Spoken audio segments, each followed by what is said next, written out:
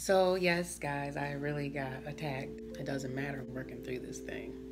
I learned that even when they try to bash your head in and take your life or break your hand and position where you can't walk and talk right, put you in trauma for 3 or 4 days, you definitely have to find your reason.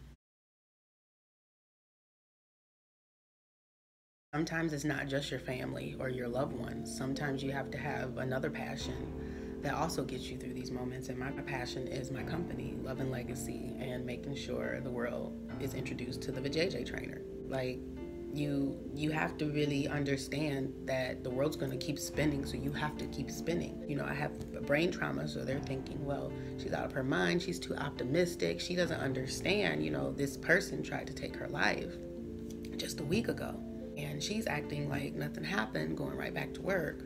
I have to say it's only because I believe they need this app to come out so that people can become more aware of themselves from the inside and out. I want to get that education out there. I want to go ahead and get my other 2 apps launched, so I have to get this app out. And if my life wasn't taken and I'm still able, then I'm going to keep going. I'm still able, so I'm going to keep going. This app means that much to me. This company means that much to me. Spreading love and building a legacy means that much to me, and it means that much to my family. I'm not gonna stop. I'm not gonna stop doing what I'm doing until the love is spread and the legacy is built.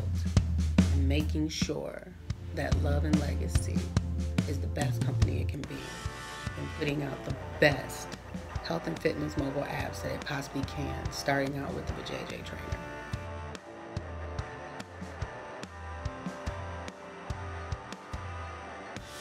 I don't care what anybody says. Don't stop believing in your dreams. Don't stop doing your goals. And don't stop sticking to your plans. If you can breathe, then you're able.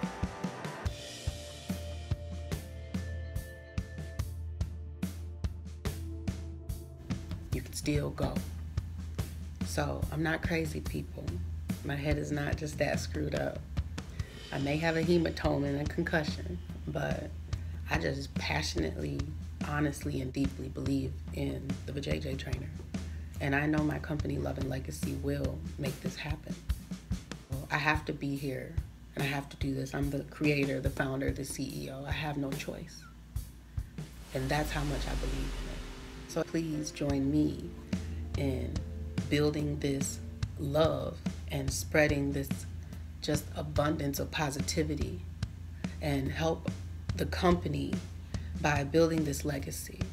And let's help each other by sharing information and teaching each other and showing each other a holistic, better way to treat our bodies from the inside out. Gotta believe in yourself. I believe in the vajayjay trainer. I really, really, really believe. And I thank you all who support me and have dedicated time and believing in this too, because you don't have to do that. We're gonna win. I love everybody. Love and Legacy, guys. Let's build it. Let's spread it.